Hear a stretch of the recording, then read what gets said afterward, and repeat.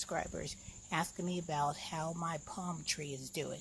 I ordered this palm tree off of one of the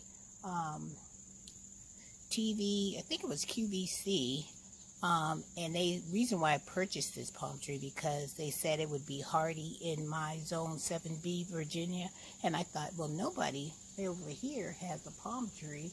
I would love to try and grow one. So I purchased this palm tree, and as you can see, look at the palm tree.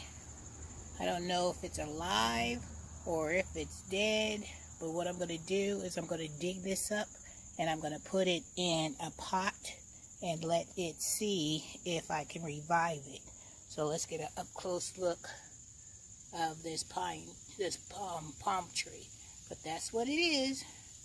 It still has a little bit of green, but it doesn't have a lot of green, and it's supposed to sustain my Virginia winter, so we shall see.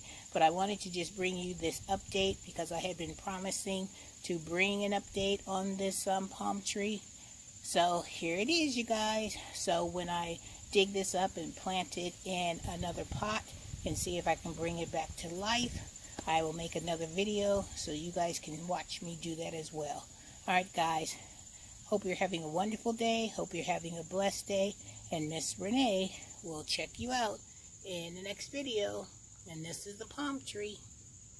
This is what it looks on the side, and you guys tell me if you think this is alive or dead. Alright guys, take care.